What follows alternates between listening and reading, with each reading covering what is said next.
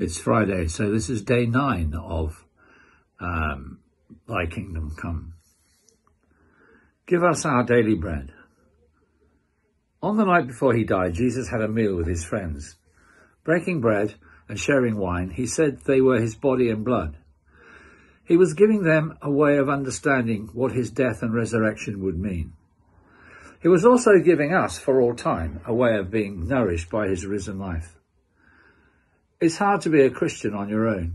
You cut yourself off from this food and drink.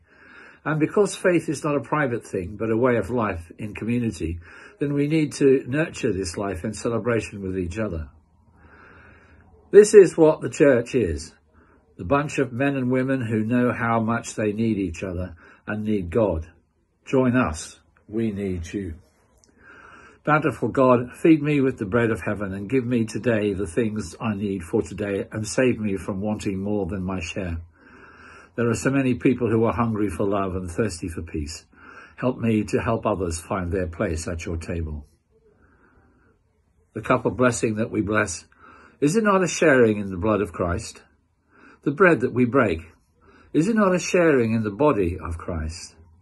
Because there is one bread, we who are many are one body, for we all partake of the one bread. God's love was revealed among us in this way. God sent his only Son into the world so that we might live through him. In this love, not that we love God, but that he loved us and sent his Son to be the atoning sacrifice for our sins. Beloved, since God loved us so much, we also ought to love one another. Some words from 1 John 4, 9 to 11. And may the blessing of God Almighty, the Father, the Son, and the Holy Spirit be upon you and remain with you always. Amen.